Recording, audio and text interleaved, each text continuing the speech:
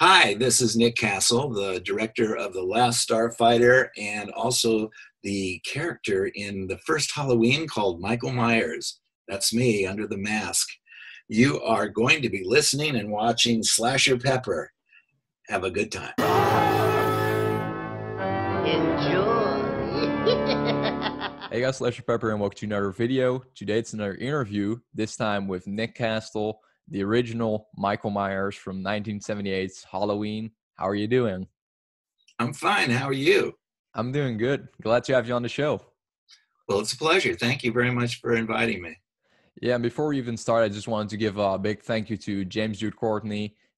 He gave me your contact info so that we could work out a date for the interview. He's the culprit. He's the culprit, huh? He's the producer. Yeah, that's right. Okay, good. James is a good guy and very talented. Yeah. Yes. Super nice guy. Had a blast talking to him. I bet. So my first question was, what are you up to today? What keeps you busy? Well, I actually, continue to do. There's like 3 interviews this month, all 2 of which are for Halloween. That I'm doing. The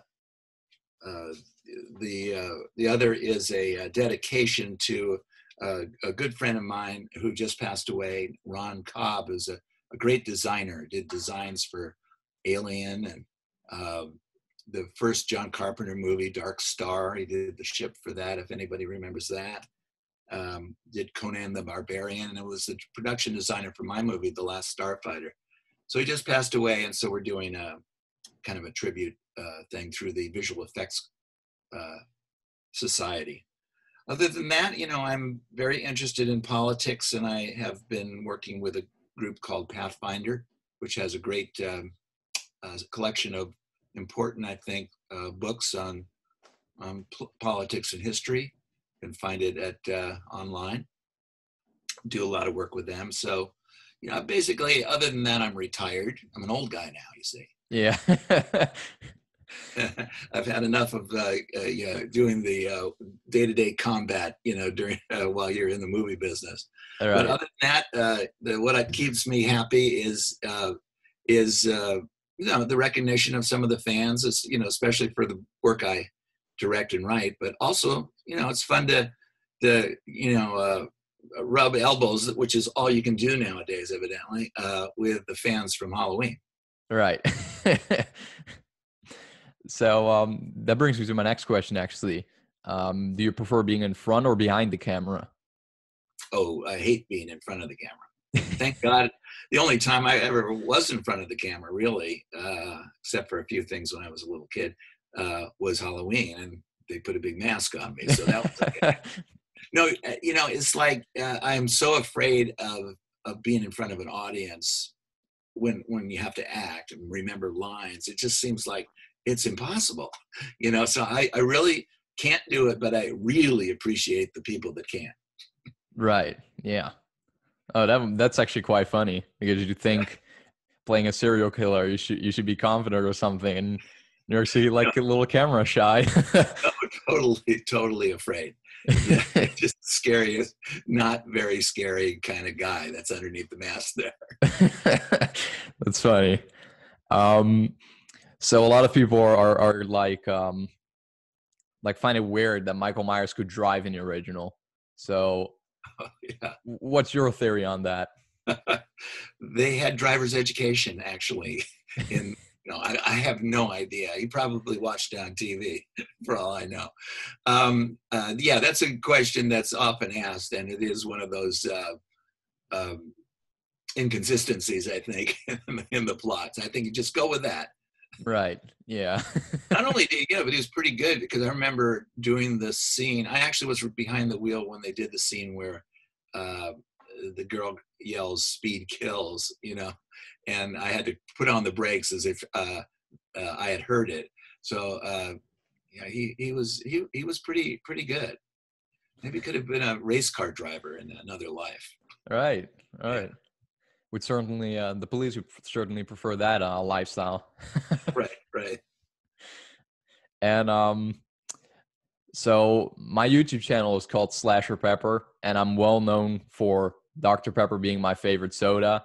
Oh, you're So I kidding. had to ask you about the iconic, Dr. Pepper photo that you also recreated. Yes, Anyway, team. as I recall, Dr. Pepper, the product was given to the set as just a freebie to do publicity with, maybe to get some free drinks for the crew, etc. So that was, I think, just totally spontaneous. I was just fooling around with the camera person, Kim Gottlieb, and those things have taken on a life of their own. It's pretty crazy. I'm Yeah. actually not a big, Dr. Pepper drinker. I'm a big Diet Coke person. So I'm waiting for the Coca-Cola company to send me some free Coke. All right. Who knows? Maybe one day. Right, exactly. um, and a lot of people tend to hate the third Halloween because Michael Myers isn't in it. What are your thoughts on that film? Well, I think it's a very good film. I think the reason it was hated was that people were going into the movie thing and kept waiting for Michael to show up. So unfortunately, so the publicity for it, I probably helped sink that movie. But well directed, well written, some good actors, still some good friends of mine. The director, of course, is a close friend of mine, Tommy Lee Wallace, who was also the production designer on the original Halloween, and a good friend of John's, from high school. So, I think it's well made and well worth. If you haven't seen it, folks out there, yeah, take a look. Yeah, people should be more open-minded because I really love the film as well. It has some great effects and just Yeah, the overall, atmosphere going on. It's really great. yeah. Um, and which John Carpenter movie is your favorite and why? Oh, I would have to say Dark Star, the very first one he did. He started that in film school. I was with him at the time, and him and Dan O'Bannon were starting it as a short, a 45-minute short.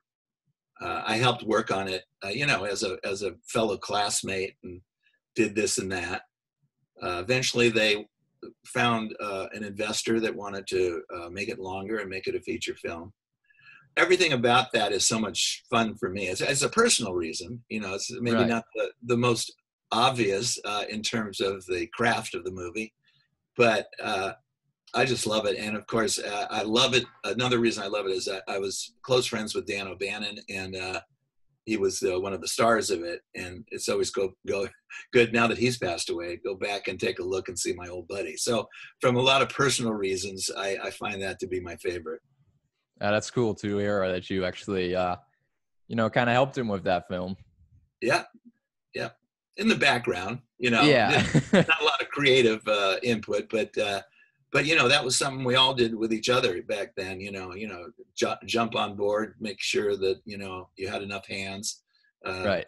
John and I, worked for a couple of years before that, worked doing student films, just doing the music for student films, all kinds of stuff. So it was fun. So you're not credited on Dark Star, I assume. I don't think so. Although, I know people, who really get into the trivia of that stuff know that I am the beach ball alien. That thing they painted to look like a giant tomato. So I'm actually literally behind it, going like this, pretending like it's breathing. So it's in a sense my first time behind rubber. It was my introduction to the John Carpenter world of masks. Right. So that was the first one. Yeah, later you would be a much more iconic guy behind rubber. Right. And what was the scariest movie you've ever seen as a kid? Oh, the scariest movie. Well, I had to. The first movies, feature films I ever watched that were horror films, I went to the theater. So that was scary because I didn't know what I was getting into. And I hate the idea of getting scared, by the way. I don't like scary movies in that sense. And it was The Beast with Five Fingers with Peter Lorre, both like 50s movies, and then the Cyclops, I think. And so I just would spend half the time in the foyer, you know, and hoping my friends I was with didn't notice that I was gone. Right. That was scary. But as as a young, an older adult, I really found The Exorcist to be the scariest movie. You know, I don't know if it had to be because of my Catholic background or whatever, but just drove me crazy. Oh yeah, that movie has been mentioned like most in when I ask this sort of question, or like favorite horror movies. Right. And what are some of your favorite musicians? Oh boy, musicians. Well, there's so many, Oh And yeah. I grew up in an era where all, kind of rock and roll was being born. So, I think back on Little Richard and Elvis. I mean, I read, it's fun. It was fun to go through that whole period, discovering the Beatles and the Rolling Stones. And, as far as more contemporary, I really always liked Bruce Springsteen. There was a whole period there that I wanted to be in rock and roll. So I tried to, I created my own music. And matter of fact, Tommy Wallace, the guy that we were just talking about on Halloween 3, was in that band with me. Oh really? Yeah. So, but that didn't come to pass, and I just concentrated more on filmmaking. But I kind of, I just kind of like dropped my interest in rock and roll after a while. And it's amazing how little I know about anything after 75 or something. There was a period where I really liked the new wave, Elvis Costello, and people of that, the Clash. Oh Uh, yeah, yeah, that is a great, great. great. Yeah, and then of course for people your age, these are like me talking about I don't know, Frank Sinatra or something. It was a different era, but you still love it. Yeah, I love the Clash. Yeah, Honestly, I don't even like music from nowadays. yeah.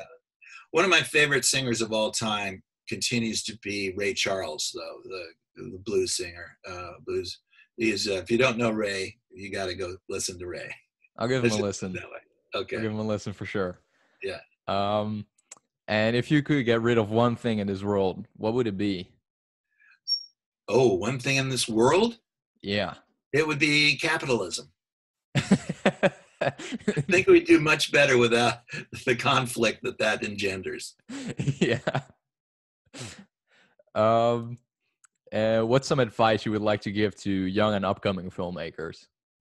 Oh, well, I can only say what some of the good things that happened to me that were fortunate came from things like this.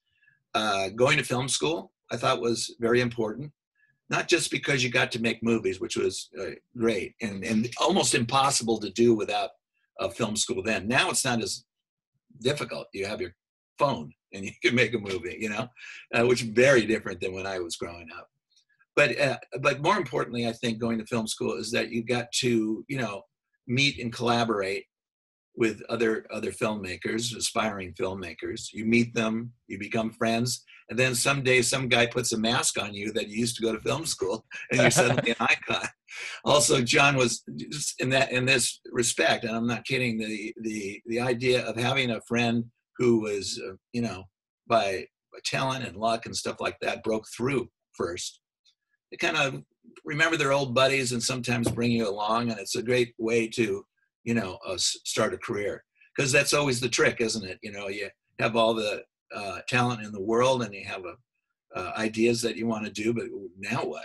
How do you get to the money? So I'm not sure. This may be a peculiar situation that is more difficult in the United States. I'm sure there may be. I don't know what the film community is like in Europe, for instance. If there's stepping stones to help you, from a young filmmaker, aspiring filmmaker to that world, but it's very difficult and kind of a mystery in the United States, I know. So that's important. And then, the history of movies is so much available to you now.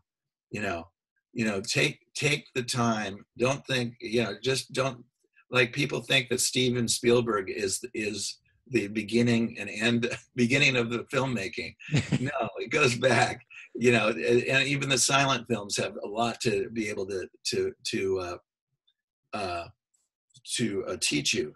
But of course, there's just tremendous a lot. You can't get through them all. So No. Yeah, the idea is to concentrate on what you like and look into that genre and really understand it and know what came before you, so that you can add to it and not just copy it or whatever, but add to it, enjoy it, and be part of the community of that genre. Has, like what you're doing. You obviously enjoy this kind of this genre, but to go back into where it originated, what makes a scare, all that kind of stuff. It's you have a lot of opportunities now, I think, to with all the cable channels and the ability to stream anything you want, as long as you have a few bucks. That's really important.